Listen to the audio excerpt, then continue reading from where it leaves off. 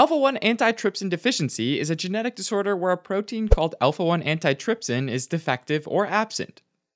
The name alpha-1 antitrypsin is a holdover from when the protein was discovered, a name given before its function was actually known.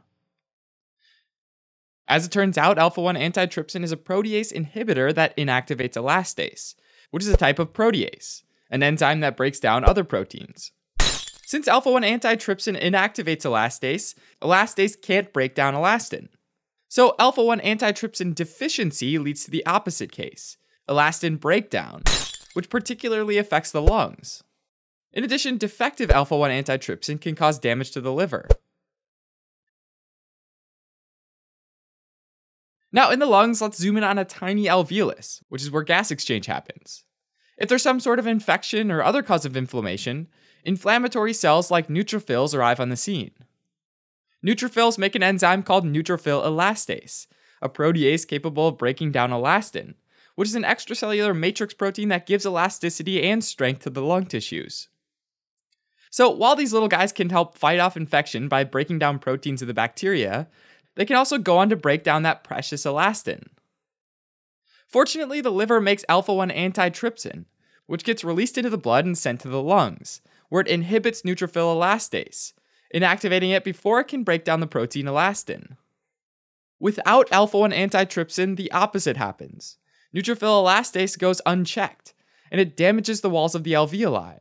And without that elastin, the alveoli lose their elasticity and structural integrity.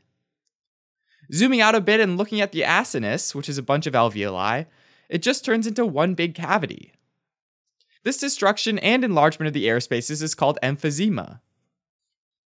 It turns out that emphysema can develop in a couple different ways, and alpha-1 antitrypsin deficiency causes pan-acinar emphysema, meaning the whole acinus is affected, and it also tends to affect the lungs' lower lobes the most.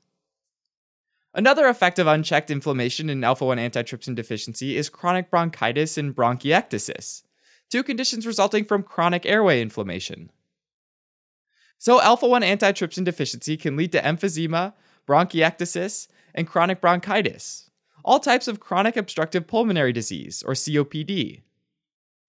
Another more common cause of COPD is smoking, and if someone with alpha-1 antitrypsin deficiency also smokes, they tend to get an earlier onset of COPD than they would have otherwise, an example of a gene-environment interaction.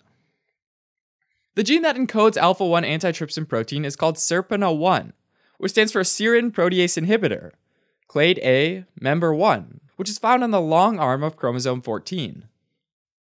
While some mutations in SERPINA1 completely abolish the gene's message, meaning no protein gets made, others, like the most common mutation called PiZ, result in a misfolded alpha-1 antitrypsin protein being made. Misfolded alpha-1 antitrypsin can aggregate and get stuck in the endoplasmic reticulum of the liver hepatocytes where it's made, causing some of those cells to die. Now, each wild type or normal copy of alpha-1 antitrypsin protein, termed PIM, contributes 50% of normal alpha-1 antitrypsin or A1AT activity, meaning 2 normal copies gets you 100%, which just means that there's a normal amount of alpha-1 antitrypsin in the blood. If instead they had 1 normal copy and 1 mutant copy, or Z, abbreviated PIMZ, the mutated gene only contributes about 10% of normal amounts. So these individuals only have about 60% the normal levels, which is usually enough to protect the lungs in non-smokers. If both copies of the gene were mutant Z copies, then typically there's only 15 to 20% of normal levels, which results in alpha-1 antitrypsin deficiency. While there is some increased risk of lung and liver injury in PIMZ individuals, severe deficiency with these 2 mutant genes gives these individuals a much higher risk of lung and liver disease. Having said that, though, some people with PiZZ deficiency can live their entire lives with no lung or liver disease, if their environmental exposures are minimal. Symptoms of alpha-1 antitrypsin deficiency typically involve the lungs and liver.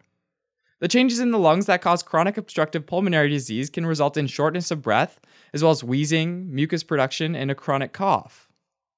The death of liver cells can ultimately lead to cirrhosis, a process in which normal liver tissue is replaced with scar tissue. Cirrhosis can ultimately lead to a number of complications, including an inability to make coagulation factors, difficulty with detoxification leading to a buildup of waste products that can cause hepatic encephalopathy, portal hypertension that can lead to esophageal varices, and an increase in the risk of a type of liver cancer called hepatocellular carcinoma. Although cirrhosis usually affects adults, even newborns can have complications, like jaundice, which is a buildup of bilirubin in the blood because of poor excretion by the liver.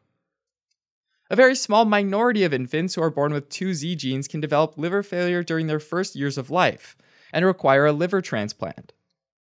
If, though, somebody has a mutant SERPINA1 that results in no alpha-1 antitrypsin, as opposed to the misfolded ones that get stuck, then they typically don't have liver disease. Diagnosis of alpha-1 antitrypsin deficiency often starts with a chest X-ray or chest CT scan to look for hyperinflated lungs or evidence of damaged lung tissue. In addition, pulmonary function testing can be used to measure how quickly air exits the lungs, which can be slower than normal. The level of alpha-1 antitrypsin in the blood can also be measured. Cirrhosis caused by alpha-1 antitrypsin can be diagnosed with liver ultrasound or a liver biopsy. When evaluating a biopsy, microscopic sections of liver tissue are stained with a combination of two reagents called periodic acid Schiff, or PAS. This test stains glycoproteins like alpha-1 antitrypsin a pink color. The tissue is also exposed to diastase, which is an enzyme that normally destroys a lot of glycoproteins. But since alpha-1 antitrypsin is stuck and hidden away in the endoplasmic reticulum, diastase can't get to it, and so it's diastase resistant. So we say that they'd be periodic acid Schiff positive, or PAS positive, as well as diastase resistant. In terms of treatment, augmentation therapy is where you give intravenous infusions of normal alpha-1 antitrypsin protein purified from the blood of healthy plasma donors. This doesn't cure the lung disease, but it does slow or halt its progression. So other therapies for chronic obstructive pulmonary disease, like inhalers and supplemental oxygen, are often needed as well. Supplementing the deficient protein in the blood doesn't fix the liver problems, since they're caused by defective alpha-1 antitrypsin building up in the hepatocytes. So standard treatments for cirrhosis are usually needed, like lactulose to prevent hepatic encephalopathy. Alright, as a quick recap. In alpha-1 antitrypsin deficiency, the alveoli in the lungs are damaged by neutrophil elastase, since there's insufficient alpha-1 antitrypsin to counter it, causing chronic obstructive pulmonary disease. And in the liver, misfolded alpha-1 antitrypsin builds up, killing hepatocytes and leading to cirrhosis.